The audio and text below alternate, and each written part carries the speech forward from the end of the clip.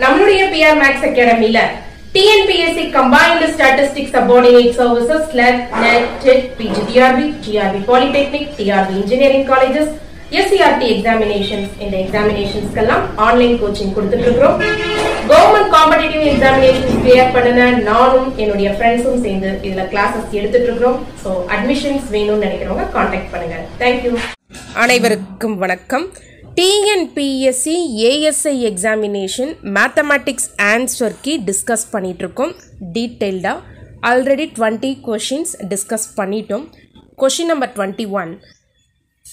The particular integral of d squared plus 5d plus 6 of y is equal to e power x.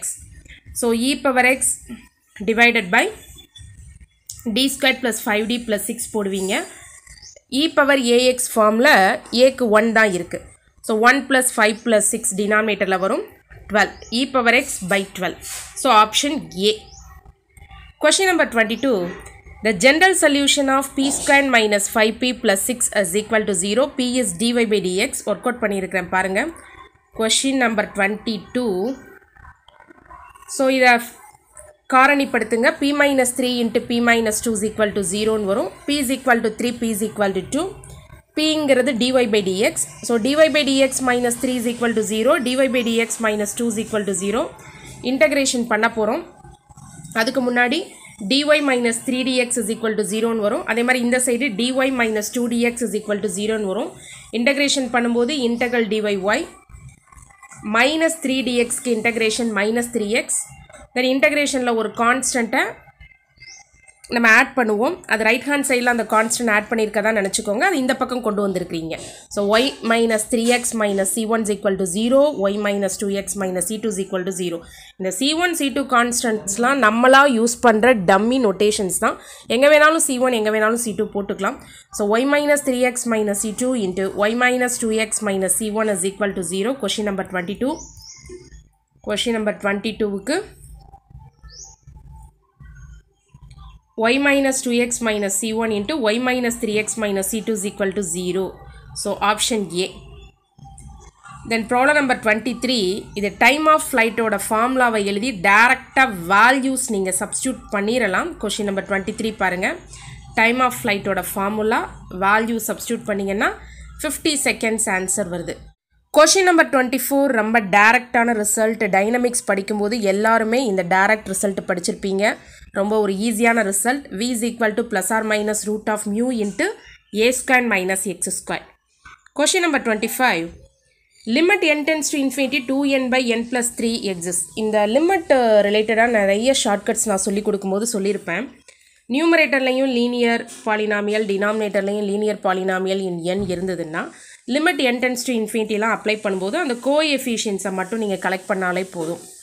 So 2/1 limit exist ஆகுது. இது ஒரு ட்ரூவான ஒரு result.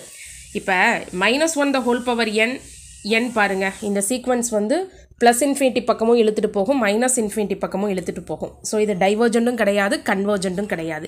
So option 2 அவங்க தப்பாக தான் சொல்கிறாங்க. -1 the whole power n sn converges for any sequence sங்கிறது ஒரு ராங்கான statement தான். ஸோ ஃபஸ்ட் ஒன் கரெக்டாக இருக்குது, செகண்ட் தப்பாக இருக்குது. e power 1 by n sequence converge. So இது டைவர்ஜஸ்னு கொடுத்துருக்காங்க, இது தப்பாக இருக்குது. Statement 4. If a sequence of positive numbers is not bounded, then the sequence diverges to infinity. இது ஒரு direct result தான். So 1 4 true. Question number 25க்கு option D. Then 26 பாருங்க. Cosine series கேட்டிருக்காங்க. இந்த ப்ராப்ளம் வந்து செஞ்சு பார்க்காமையே ஆப்ஷன் ஏன்னு சொல்லலாம். ஏன்னா கொசைன் சீரீஸ் அப்படிங்கிற போது அந்த a0/2 + sigma n is equal to 1 to infinity an cos nx இருக்கும். ஸோ ஏடி தான் அந்த ஃபார்மேட்டில் இருக்குது. அண்டு இந்த மாதிரி ப்ராப்ளத்தில் 0 to π வரும்போது கண்டிப்பாக அந்த -1 the whole power n form ஆகுங்கிறது நீங்கள் நிறைய ப்ராப்ளம் செஞ்சு பார்த்துருந்தீங்கன்னா உங்களுக்கு அந்த ஐடியா கிடச்சிருக்கும். ஸோ செஞ்சு பார்க்காமையே நீங்கள் 26க்கு ஏன்னு கிளிக் பண்ணலாம் தைரியமாக. நம்ம சொல்யூஷன் சொல்கிறோம். 26க்கு f(x) x² கொடுத்துருக்குறாங்களா. a0க்கு ஃபார்முலா என்ன வரும்? 2/π integral 0 to π f(x) dx. 2/π f(x) வந்து x² integrate பண்ணா x³ 3 lower limit 0 upper limit π. simplify பண்ணிங்கன்னா 2π² 3 வரும். நம்ம a0/2 தான் பயன்படுத்துவோம். அப்போ π² 3 ஏஎன்க்கு formula 2 by pi integral 0 to pi f of x cos nx dx. அப்போ 2 by pi integral 0 to pi x squared cos nx dx வரும்.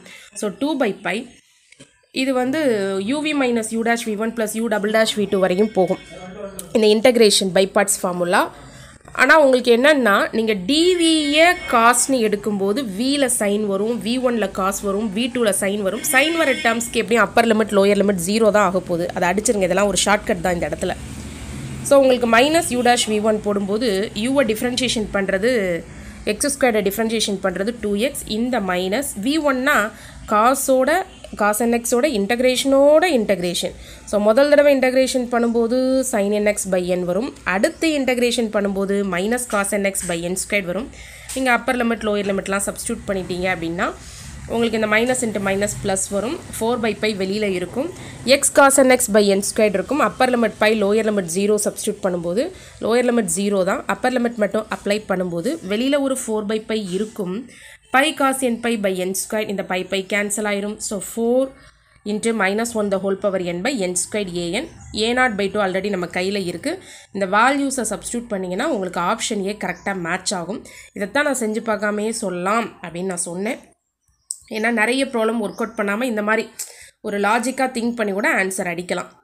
Question number 27, find a0 for the function f of x is equal to 1 by 2 pi minus x for the period 2 pi to be valued in the interval 0 to 2 pi. So 27 0 to 2 pi interval கொடுத்துருக்குறாங்க.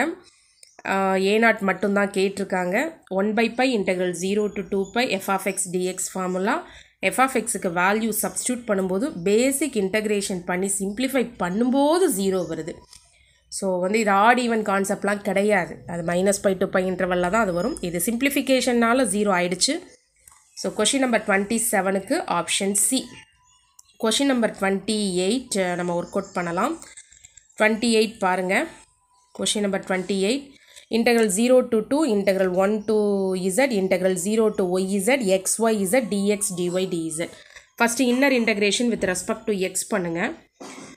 yz அப்படியே வச்சுக்கோங்க. எக்ஸுக்கு X square by 2. இப்போ எக்ஸுக்கு lower limit 0, upper limit yz apply பண்ணும்போது இதில் y square z square by 2 வரும். அப்போ y cube z cube by 2 வரும்.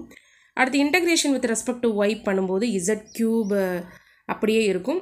y கியூப் பை 2க்கு y கியூபுக்கு இன்டகிரேஷன் பண்ணும்போது y பவர் 4 by 4 ஆல்ரெடி அங்கே பையில் டினாமினேட்டரில் 2 இருக்குது. ஸோ y பவர் 4 by 8 வரும்.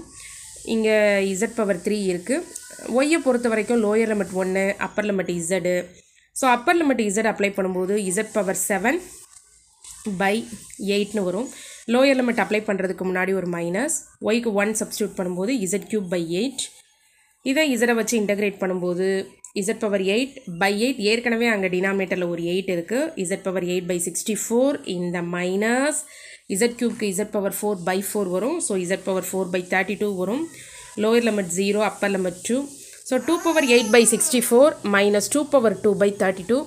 2 பவர் 8 வந்து 2 பவர் 6 இன்ட்டு 2 பவர் 2ன்னு பிரிச்சுக்கோங்க. ஒரு 2 பவர் 6 வந்து 64 கேன்சல் ஆயிரும். So 2 square minus 16 by 32, 4 minus half 7 by 2 answer. So question number 28க்கு option A. Question number 28 option A, right. Question number 29 இதை நம்ம பார்க்கலாம். இப்போ 30 என்ன சொல்கிறாங்கன்னா, independent of the variable of integration அப்படிங்கிற கான்செப்டை டினோட் பண்ணுற டெஃபினைட் இன்டெக்ரல் இங்கே எது? ஸோ இதெல்லாம் டேரெக்டான இன்டகிரேஷன் ப்ராப்பர்ட்டி கரெக்டு தான். பட் வேரியபிளை வந்து டிபெண்ட் பண்ணி இருக்கணும்னு அவசியம் இல்லை அப்படின்னு டினோட் பண்ணுற இன்டகிரேஷன் ப்ராப்பர்ட்டி இந்த இடத்துல இது. அப்படி சொல்கிற ப்ராப்பர்ட்டி ஆப்ஷன் சி தான். Integral a to b f of t dtயும் integral a to b f of x dxும் equal தான். அந்த இன்டகிரேஷன் இந்த definite integral does not depend on the variable X அப்படின்னு சொல்கிற ப்ராப்பர்ட்டி இது தான். So option C 30க்கு. இப்போ 29 work out பண்ணலாம். 29ல் ஒரு பேராபோலாவும் ஒரு bisector y is equal to xும் கொடுத்துருக்குறாங்க. ஸோ இந்த வரைஞ்சிருக்கிறேன். நம்மளுக்கு ஏரியா கேட்டிருக்காங்க. Double integral dy dx. Inner இன்டகிரேஷனில் நான் y லிமிட் போட போகிறேன். ஸோ வேர்ட்டிக்கலாக ஒரு லைன் போட்டு பாட்டம் டு டாப் பார்க்குறேன்.